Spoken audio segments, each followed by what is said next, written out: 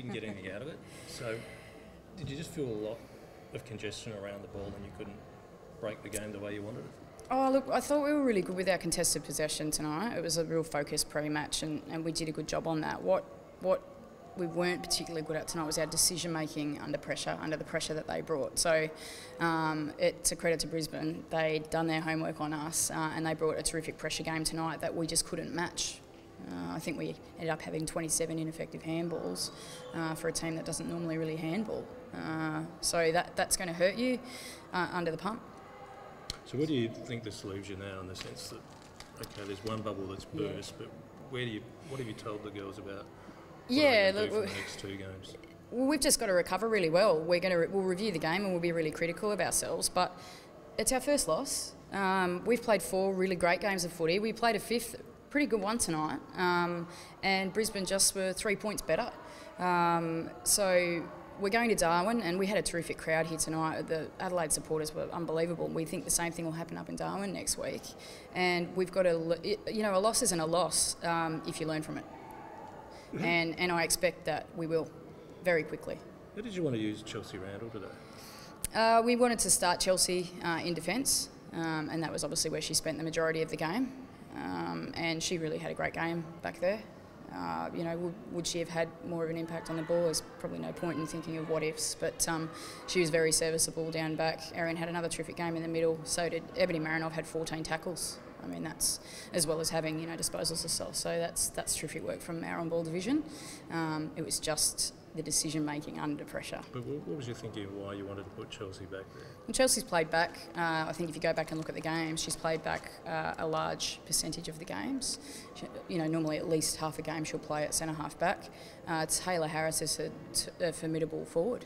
And you could see a couple of times that she looked really dangerous. And Chelsea came onto the ball, I think, towards the end of the third quarter. Incredibly one-on-one game. A couple of times you both had spares in defence, but is there a reason why you stick so much, or this game sticks so much to one-on-one? Well, we really back our intent to beat our opponent and our pressure acts. That's how we've kept our game plan flowing. But tonight, when we won the football, we unfortunately made poor decisions with it. There's that old saying that you learn more from your losses than your wins. Absolutely. To that one? Yeah. Absolutely. And I don't think it is a loss if you learn something from it. So that's really important. That's what we've just said to the group. And we don't have time to dwell on it. Each game has been treated like a final. Tonight, it was a finals-like atmosphere. There's no doubt about it. It was really hot out there, and it'll be hot again next week against Melbourne. Talk about white noise.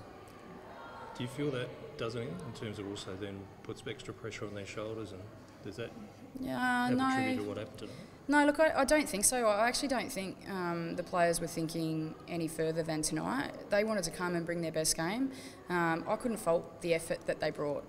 That was, you could see that they wanted to win it. They were trying to break the lines. And it was just under pressure. We were just too flumbly or just made a handball instead of a kick. Any injuries? Look, there's a bit of ice, but preventative ice. A few big hits. I think Brisbane will be sore and will be sore, but nothing significant. And we should be healthy and available to select from a full list next week. The toughest game physically you played. Definitely. They came at you, didn't they? 100%. Yeah. What did you learn about again their character under that? That was terrific character. I mean, they could have rolled over really easily. You saw how Perkins reacted when she kicked a goal tonight. That was a real passion of the group, that team spirit that we want to see. She's a part of our family and vice versa. So the girls just really dug in and kept going right to the end.